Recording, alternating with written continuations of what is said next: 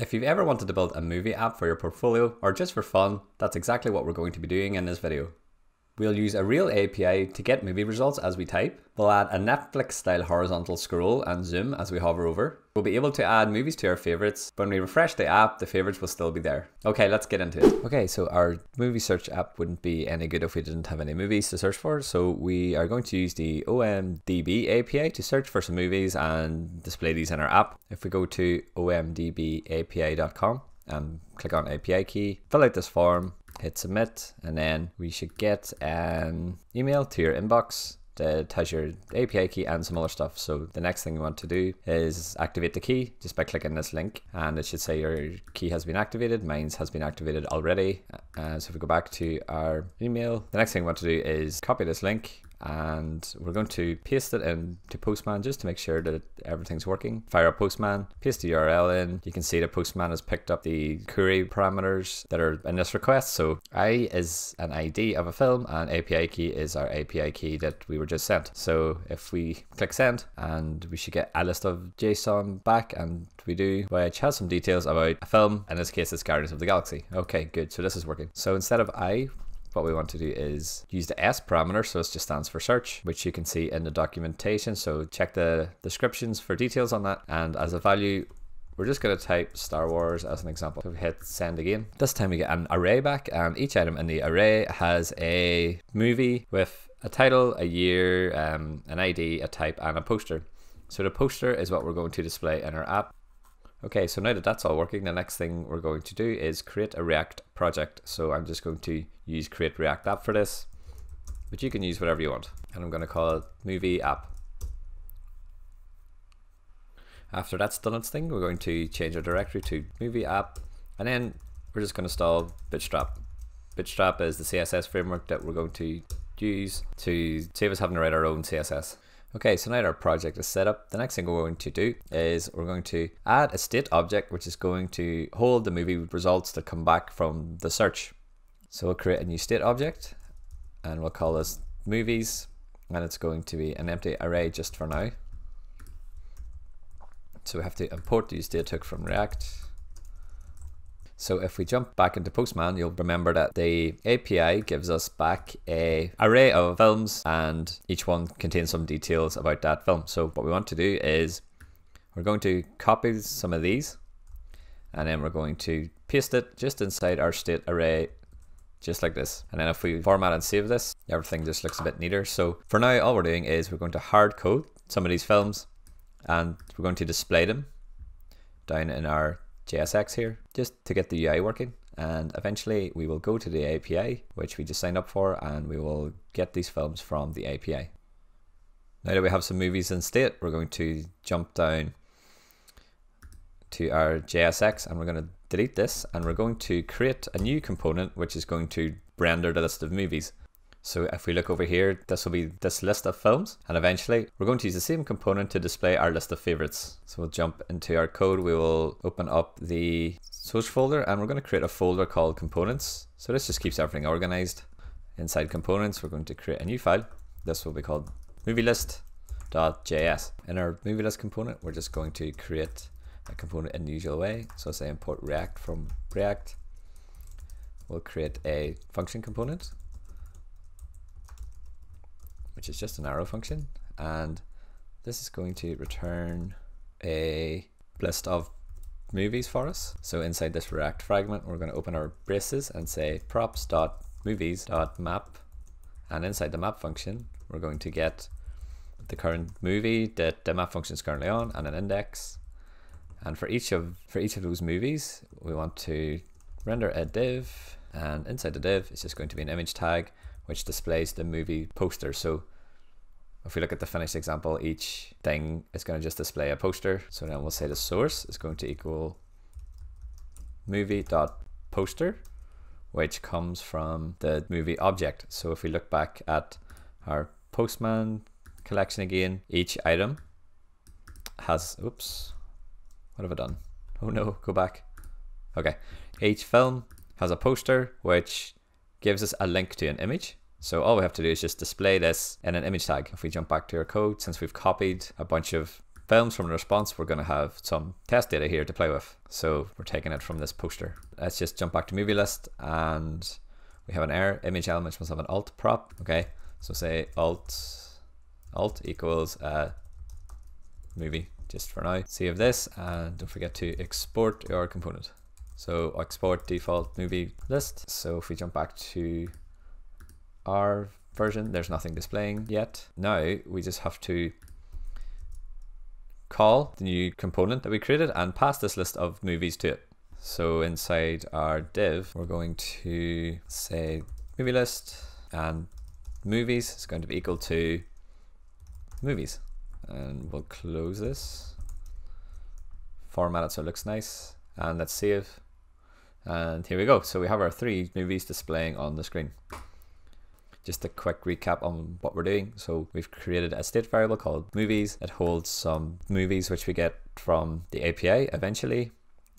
We have a movie list components which we pass these movies to. Inside the movie list, we're just using the map function to display each movie from the array. Each movie has its own div and an image within it that displays the poster.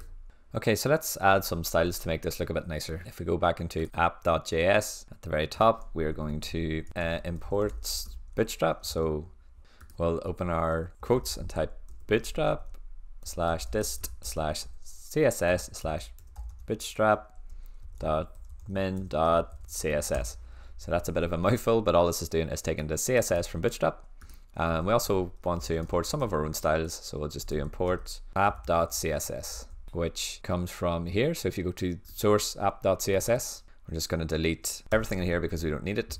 And then we're going to type body, and then we'll say background is going to be this to give us not quite a black background, but a nice one, similar to Netflix. I'll say the color of the text is just going to be white. So we'll do all Fs for that.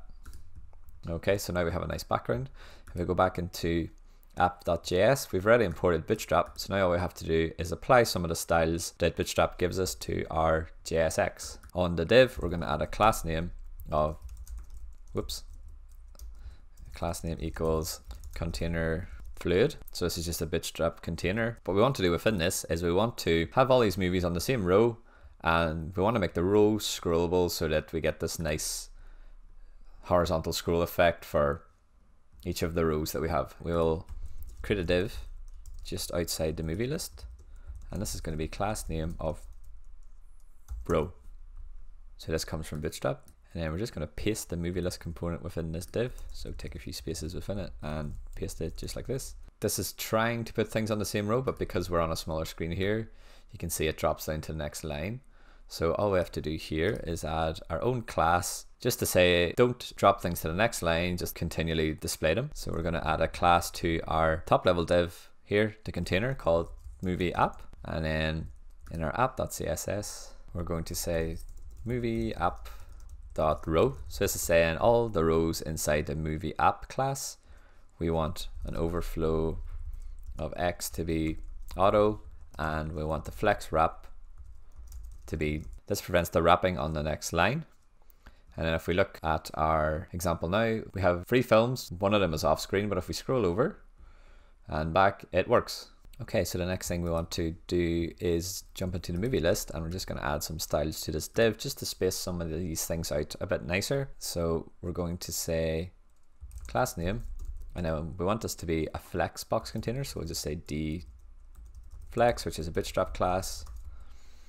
And then we're going to say justify content start. Then we're going to say m dash. So these classes all come from Bootstrap. So if we save this, it spaces things out a bit nicer for us.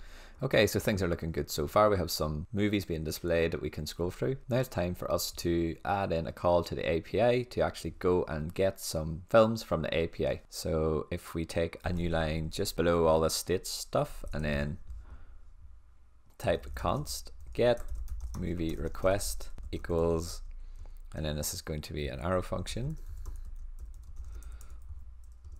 And inside this, we're going to make the request to the API. So we're going to do const URL is going to be equal to, if we jump back to Postman, remember this URL that you got from your email, this is what we're going to want to take. So we're just going to copy this and we're going to paste it in as the URL. So we're going to hard code a search, which is the S parameter, just until we get things working. And eventually we will take the search parameter from whatever the user types. So if we look at our finished example, we're gonna have a text box up here that actually does stuff whenever they type into it. And we will get to that eventually. Okay, so back in our code, we have our URL. And now all we want to do is say const response is equal to await fetch. We're just gonna use the fetch API here to make a request. Inside the fetch, we'll just say URL like this, and it's saying cannot use keyword await outside an async function. So to make this function async, all we have to do is type async just before the braces, and now it's just saying things aren't defined, which is fine. So when the fetch request happens, it stores the response in the response object that we just created. Now we have to convert this to JSON, so we're going to say response JSON equals await response dot JSON. So this is just a built-in thing that converts our HTTP response into JSON. So it's going to look like this. So if we do console.log just to show this in action, we'll do response JSON response. Oh, spelled response wrong up here. Okay, so now we have a request that happens that goes to our API, and it converts some stuff to JSON, and the JSON gets logged to the console. The last bit that we need to do to get everything to work is to actually call this get movie request. So to call the get movie request function, we're going to use a use effect hook. In here, all we're going to have is get movie request. This is saying it's not defined, so we will define it up here. And down in here, our use effect hook, just before the closing brace, want to take a comma and add an empty array. So what this means is that the get movie request function is going to get called when the page loads only. Whenever we add a search bar, we want the get movie request to be called whenever the user types, but we'll get to that later. For now, we just want the request to fire when the page loads, just to show things working. So now if we save this and open our dev tools to see the console. So in our console, we have an object. If we expand the object, you can see we have a search array within it. Each item within this array has a film with Star Wars in the title, and that's because we searched for Star Wars up here. So this response is the same as what we've seen in our Postman collection. It has a search array and it's got a bunch of films. This is what we've been using to display our film so far. So now all we have to do is replace this hard-coded stuff with whatever comes back in the response. So to do that, all we have to do is call the setter function for the movies state object. So we'll just type set movies, and it's going to be response JSON dot, and then we only want to take the array, so it's called search. So we do response JSON dot search. So now if we save this, you can see that we've got a whole bunch of films. So this is coming from the response. So just to see this working a bit better, we're going to delete our state object, and it's going to initialize to an empty array. This just shows that we're no longer using the hard-coded data, and when it uploads and makes this movie request, it searches for Star Wars, bungs everything into state, and it gets rendered by the movie list. So if we change some things in Star Wars to, let's say, Avengers, hit save, this time it goes and looks for Avengers and gives us back a bunch of Avengers films. So this parameter is what is going to be dynamic, which we'll look at next. To make the search more dynamic, we need to add an input, store the value in state that the user types, and call the API every time that input changes. So if we start by creating a state object, we're just going to call this one search. Actually, we'll call it search value. That's a bit of a better name. Set search value equals use state, and we'll just initialize this to be an empty string. Now down in our JSX, we're going to create a new row just above the movie list. So this is just a new bootstrap row to help us keep things organized. And in this, we're going to create two components. We're going to have a component for the heading, and then we're going to have a component for the search box. So if we look at our finished example, you can see we have the movie's title, and then we have a search box over here. So if we create the title first by going into the source folder, into components, new file, movie list heading.js. And we're going to create a component in the normal way.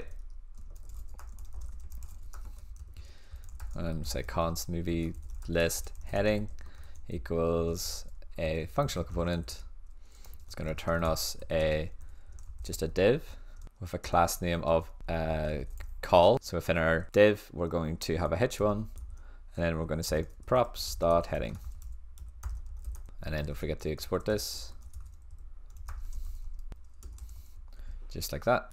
And then back in our app, we can render this. So take a new line just inside the div, and we will do movie list heading, and hopefully it gets imported. Whoops. Hopefully it gets imported for us. And it does. It's taken from the components folder. And we want to pass in a prop for heading, which we called heading. So we'll say heading equals movies. Now if we check our app on Chrome, you can see that this is appearing. The reason why we created this as a separate component is because we can reuse it later for the favorites. The next component we need is a search component. So if we go into our components folder, create a new component, this time it's going to be called searchbox.js. And again, we're going to do the normal stuff, import React from React, and then we're going to do const searchbox. It's going to take some props, and we're going to return a div, which is going to have a class name of column, and we're going to add a bootstrap class which makes it a bit smaller. So we're going to say call sm4. So this just means it's going to take up 4/12 of the screen. Within this div, we're going to have an input like so, and we'll just export this. Oh, whoops, export default. And we're going to give our input a class name of form control. So this is just a bootstrap class that gives us some nice form styles. And we're just going to add a placeholder that says type to search. Now in app.js, we just want to render this. So we'll do search box, and it didn't import it this time, so we'll have to import it ourselves. We import search box from, and then it's in the components folder, and search box, just like this. So now if we save this, hopefully it works, and there it is. Okay, so while we're here, we're just going to tidy up some of these styles and make these more in line with each other. Thankfully, Bootstrap has given us some classes to help with this. So we'll do, let's see, in the div that holds our heading and our search box, we just want to add a new class. I'm just going to say deflex to say this is a flexbox container. We're going to do align items center, and we're just going to add some spacing. So let's add a margin top of 4 and a margin bottom of 4 as well. Okay, so that's looking a bit better. Okay, so now we have a title and a search box. The search box accepts a value, but it doesn't actually do anything. So what we have to do is store this value in our search value state. Anytime this changes, we want to call the get movie request. The first thing is to pass the search value and the set search value to our search box and hook them up to the input. So we'll say search value is equal to search value, and we'll say set search value is equal to set search value. So we're just passing these things into our component. Now in our component, we just have to add them to the input. For the input value, we want to say props.value, and whenever the input changes, we want to update the state value. We'll say onChange is equal to, this is going to be an arrow function, and it's going to say props.set search value, which is the function we just passed in, and then we want to get the value of the input, which is just event.target.value, and the event comes from the onChange event, and it gets passed in by React. So we have it like this. So now anytime this changes, we're storing the value that they typed in the search value. So just to double check that this is working, we'll go into our dev tools and we'll go to where is it, components. So if we look at the app, you can see that we have a bunch of state. So this second one is our search value. So now if I type in here, you can see that the state updates every time I type. Okay, good. So this is working. So we'll close that down. Okay, so now we have the value stored in state and it gets update every time the user types. We want to trigger this get movie request. The best way to do that is to say in the use effect hook, anytime the search value changes, I want to call the get movie request. So remember, with the use effect hook, any value that we add to this array causes the use effect hook to run. When the search value changes, get movie request will be called. Now in our get movie request, instead of searching for Avengers all the time, we want to take the value that the user typed and send it along with the request. To do this, we'll use a template string. We will change our speech marks to backticks to tell us, okay, this is going to be a template string as opposed to just a normal string. And then we're going to delete Avengers here. So now we're going to say S, which is our search term, is equal to $, and see how this turns blue. This means that whatever's inside this is going to be executed as JavaScript. We can add search value in here, whoops, and it's going to get dynamically applied to this string. And we're just going to pass in search value to our function and accept it in our function as well. Okay, so now that we're passing in our search value, we get this error that says cannot read properly mapped of undefined. So that's because we're sending an empty search value when the app loads. Our search value gets set to an empty string when the app loads, and this gets passed to the request, and then the request doesn't give us back a search array because we didn't ask it for anything, and it gives us this error. What we want to do is say only set the movies if we get any search values back. So what we can do is just above the set movies here, we're going to get rid of this console.log, and we're going to say if response json.search, and if this is true, as in if the response json.search has anything in it, then we're going to just set movies like this. Now if we save and reload the app, nothing appears, but if we type, hopefully things start to show up. So as we type Star Wars, you can see it does a search every time the user types. And then we'll try with Avengers.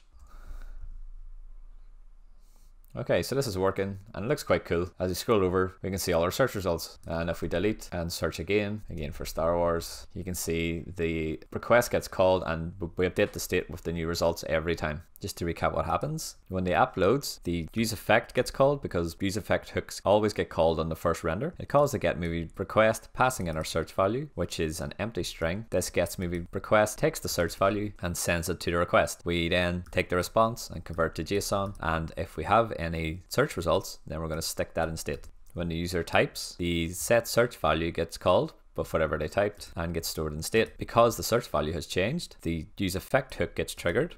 The get movie request function gets called with the new search value, and the new search value gets passed to the API, and the same thing happens again. We get a response, we convert everything to JSON, and if we have any search results, we stick everything in state. When the movie state updates, it passes the new list to the movie list and it gets rendered onto the screen. Okay, so now we have a working search and we have films coming back from our API. The next thing we want to do is add a favorites bar that appears at the bottom here. So if we look at the finished app, if we hover over, we get this nice enlarged effect, and this add to favorites button appears at the bottom. So we'll go into our movie list component and we're going to add a new class to this div, and it's going to be called image container. So this is going to help us show and hide the overlay.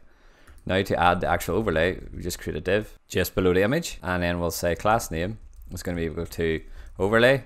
So this is going to be some of our own custom styles, and then we'll add some bootstrap styles just to help us center things. So we'll say deflex, align, items, center, and justify content center. Now we have our overlay div in place. We just need to add some styles to show the overlay on hover. So if we go into our app.css, and then we'll say image container, it's going to be position relative, and transition, we're just going to say transform 0.2 s, make sure to spell transition right. Okay, next we're going to say image container hover, we're going to add a cursor, it's going to be a pointer, and then transform, we want to scale by 1.1. Okay, so now if we try this, every time we hover over one of these posters, we get the enlarged effect. Next, we just have to add some style to the overlay. So we'll say overlay, and this is going to be position absolute. The background is going to be RGB 0, 0, 0, and 0.8. Width is going to be 100%. Transition, we want it to ease in, so we'll just say 0.5 S and ease. Opacity is going to be 0 initially, and whenever we hover over, we're going to change it to 1, which we'll do in a second. And we'll just say bottom 0 for positioning. Font size, we'll make it 20 pixels. Padding, we'll also make 20 pixels. And text align, we'll just add everything in the center. Okay, so now if we save, nothing shows up yet because our opacity is 0, but if we add a hover effect, so anytime we hover over the image container, we want the overlay to show, so we'll just do this above here. Image container hover dot overlay, and opacity will be 1. So now if we save and try this, it works. We haven't added anything to the actual overlay yet, but it's appearing on hover, which is what we want. Okay, so next what we're going to do is we're going to create the component that gets displayed in our overlay. So if we go to File, Source, Components, New File, and this will be called Add Favorites.js. So in here we'll create our component,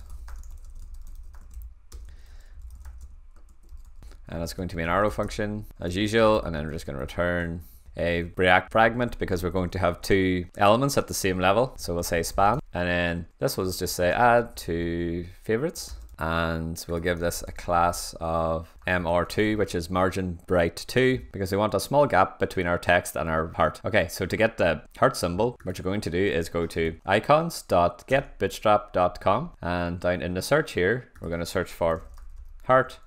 And then we're just going to select the heart fill, and then we're going to scroll down here, and we're going to copy this HTML just as it is, and back in our code, just below the span we created, we're just going to paste this in like that. And then if you save and format, all this is a bootstrap heart, and it gives us all the styles for us.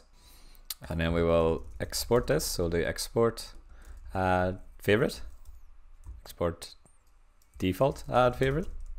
Okay, that looks good. We now have our add favorite component, and now we just need to pass this to our movie list. So if we go back to app.js, we're going to import add favorite from components.add favorites, just like this. And now what we're going to do is we're going to pass this add favorites component to our movie list down here. The movie list will then render the component in the overlay. So we're going to add a new prop called favorite component, and it's going to be equal to what we just imported, which was add favorites. So down in here, we'll just paste this like this. So remember that components are just functions, so we can pass them around as a function. So if we go into movie list, we can say up here, const favorite component is going to be equal to props, just like this. So now what we're saying is we're going to assign our props.favorite component to a variable, and then down in our overlay, just inside the div, we want to render the favorite component as we would any other React component by saying favorite component inside some triangle braces, just like this. Now if we jump back to our code, it says can't resolve add favorites. So let's see what's happened. If we jump back to app.js, scroll up, add favorites from, oh, I've spelled components wrong. Okay, now if we save this and let's do a search again for Star Wars. Now if we hover over it, the add to favorites appears. Why do we need to pass in our add favorites like this? Why can't we just render it within the movie list?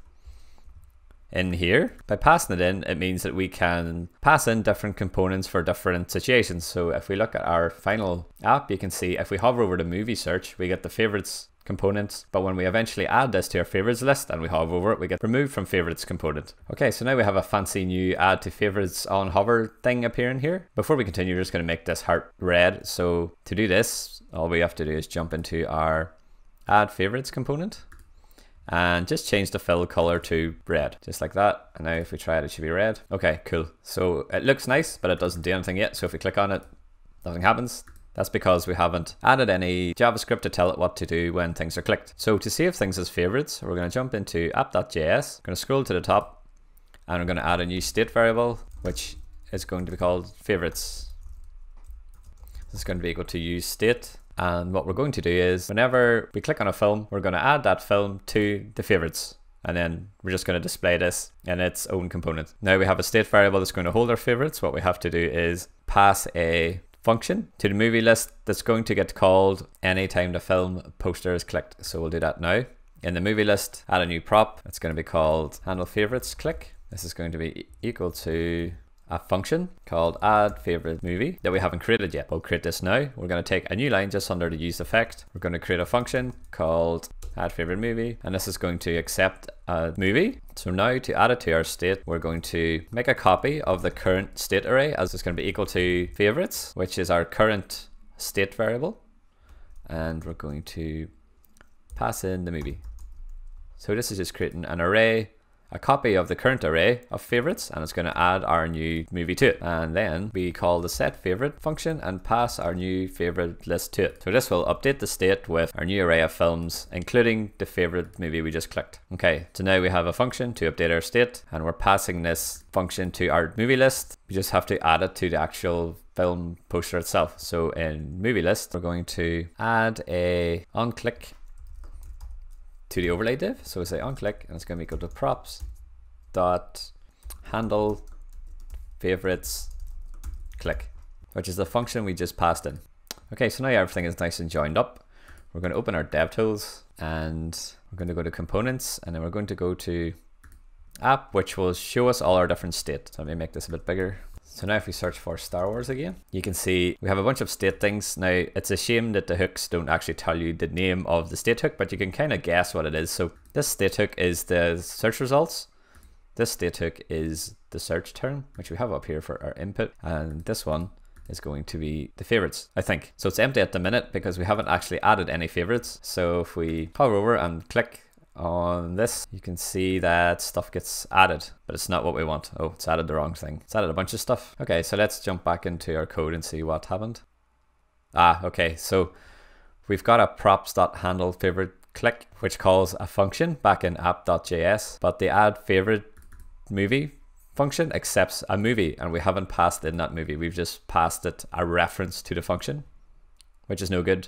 So if we fix this by going into movie list and the onClick, we're going to convert this to a function. So we'll just make it into an arrow function, and whenever the click happens, it's going to call this function and it's going to pass in the movie.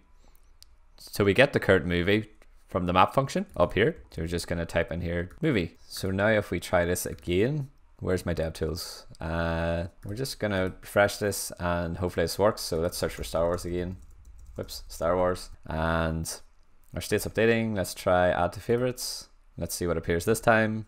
And there we go. So we've got our movie that got passed in after we clicked the add to favorites button. And if we look at our search results, we can see that this is the same as what we get back in the search results. We're just making a copy of it and we save it into state. Okay, so now that we have our favorites stored in state, the next step is to render them onto our app. So if we jump back into app.js, take a new space at the bottom of our JSX here, and we're going to copy this div, and we're just going to remove the search box. And for the heading, we're just going to say this is our favorites.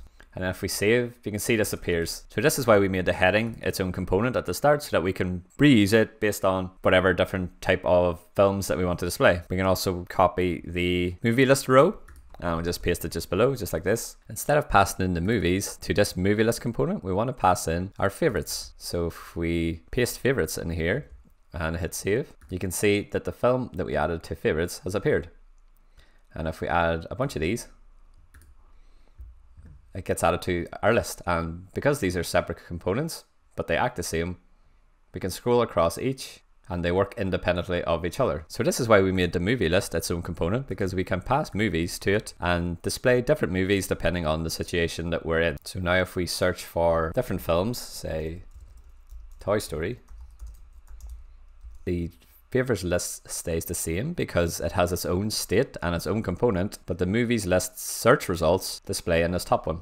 And again, we can add things to our favorites, and if we scroll over, we can see them. So this is pretty cool. The next thing that we're going to do is that we're going to remove a favorite from the favorite list. So currently, if we hover over a favorite, it shows the add to favorites icon, and if we click it, it gets added to the end. This is because we're passing in a function that adds it to the favorite, and we're passing in a component that looks, or that says add to favorites. So what we want to do is create a different function that removes it from our favorites and pass in a different component that says remove from favorites. So we'll start by adding the component. We're going to go to our source folder.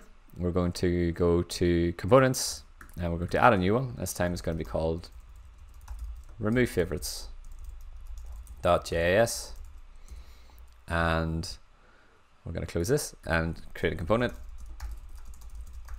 And if you haven't guessed, this is going to be an arrow function, and we're just going to return similar to what we did with the add favorites, and we're going to return a span which says remove from favorites, and we're going to give this a class name of mr2 so that it's going to leave a bit of a gap between our icon. And now if we go back to icons.getBootstrap again, and down in the search, we're going to search for, let's search for delete and see what comes up. Let's use this X square. So if we click on it and scroll to the bottom, and then we're just going to copy all the HTML, and in our remove favorites, we're just going to paste it in like this. And this is saying JSX expressions must have one parent element, which means we need to put it inside a React fragment, just like this. Now if we save this, and okay, that looks good. We're just going to export the component at the bottom here. Remove favorites like so, and we're going to go back to app.js. We're going to import it at the top like so, and now we're going to pass it to our favorites movie list as a favorite component. So instead of passing the adds favorite this time, we're going to pass in remove favorites. So now if we save this and have a look at Chrome, if we hover over the favorites, you can see it's rendering the remove from favorites. Next, we're going to create the function that removes the favorites from the array in state. So call const remove favorites movie equals an arrow function, which is going to accept a movie, just like we did before. So this time we're going to create a variable, and this is going to be equal to, and then we're going to do favorites.filter. This is going to take a favorite movie, and then we're going to say favorite.imdbid is not equal to movie.imdbid, and then we're going to format this, and then we're just going to set favorites as the new favorite list. Okay, so what this does is it takes in a movie. All of these movies that we've searched for and added to our favorites has an IMDb ID that comes from the API. What we're going to do is whenever we click remove on this one, for example, we're going to filter the favorite lists and filter out that movie from our current favorite lists. Whenever we use the filter function on an array, it gives us back a new array, and then we just set this new array into state. Now all we have to do is pass in our remove favorite movie function to our movie list. And if we click save, we'll try this out. So we have some favorites here. If we click remove, it gets removed. Okay, so our app is looking quite well. We can add things to favorites, and we can search for stuff, and we can remove things from our favorites, and everything seems to be working good. But if we refresh the page, we lose everything. So what we want to do is save our favorites in local storage so that whenever we refresh the page or come back or close the browser or whatever, that our favorites are still going to be saved. So this makes this an app that you can actually use. So if we go back to app.js, and we're going to create a function just below the use effect hook called save to local storage. And this is going to take a list of items, and it's going to be an arrow function. And then within this function, we're going to say local storage dot set item, and then we're going to open our braces, and then we have to give it a key. So a key is what we use to save and retrieve these items from local storage. So we're going to call this React Movie App Favorites, and then we have to take a comma, and the second argument here is the things that we want to save. So it's best to save strings into local storage. What we have to do is say json.stringify, open our braces, and then we're going to pass in our items. This is going to save whatever items we pass into local storage. Now in our add favorite movie function, we're going to take a new line just after set favorites, and we're going to say save to local storage, and we're going to pass in the new favorite list. So now anytime we add a film to our favorites, the add favorite movie function gets called as usual. It does its thing to save it to state, but then we're adding this extra step at the end to say, okay, take my favorite movies and save them into local storage. So now we can try this by opening, okay, so now we can see this working by going into Chrome, going to our DevTools and clicking on application. And to the left here, you'll see storage, local storage, and then you just want to expand this out, and under localhost 3000, we should eventually see our stuff being saved to local storage. So with this window open, let's use our app to search for stuff. If we click add to favorites, you can see it's appeared here. So our React Movie app favorites, which is our key, has the JSON that we saved into state. So this is what's in our favorites state variable currently. So if we add some more things, this gets updated every time. As you can see at the bottom here, this is getting updated, and each time we do this, it gets updated. So it's just an array that gets stored into local storage that is the same as our favorites state variable. So now we want to retrieve the items from local storage whenever the app loads. A good place to do this is in a use effect hook, as the use effect hook always runs when the app loads for the first time. So we'll just create a new one. Use effect. It's going to be an arrow function inside it as well. And then we're going to say const movie favorites. It's going to be equal to JSON.parse, because remember we save our state to local storage as a JSON string, so we need to convert it to an object as we retrieve it. So we'll do JSON.parse local storage dot get item, open our braces, and then we want to use the key that we saved the items to retrieve the items. So it was React Movie app dot dash favorites, just like this, and then we'll put semicolon at the end. Save this. So now we have our favorites stored as an object in this variable. All we have to do is do set favorites and pass in movie favorites, and this is saying contains a call to React favorites without a list of dependencies. Okay, so we have to add a dependency array here. And since we only want this to happen on the page load, we'll just pass in an empty array. So this use effect hook will only run the first time that the app runs. So now if we save this, and you can see that the favorites that we added to local storage have started to appear. So if we add some new ones, just to show things working, we'll say Toy Story again, and we'll add Toy Story 1, 3, and 2 to favorites, and let's see if they've appeared. They have appeared. So now if we refresh the app and scroll over, they will have appeared. So the last thing we want to do is remove the favorite from local storage anytime we click the button, or the remove from favorites button. To do this, we just scroll down into remove favorite movie, and then we're just going to do the same thing as what we did with add favorite movie, and say save to local storage, and then pass in our new favorite list, which was created up here. So now if we save this, we can see our favorites have persisted. If we refresh the page, they're still here. If we remove Star Wars, remove, and refresh, you can see this is still appearing. So anytime you go to the app now, it's going to book in local storage and pull out your favorites. Okay, so that about wraps it up for this video. I hope you had fun with this one. If you did, don't forget to share it with your friends and hit the subscribe button for more projects in the future. Thanks for watching.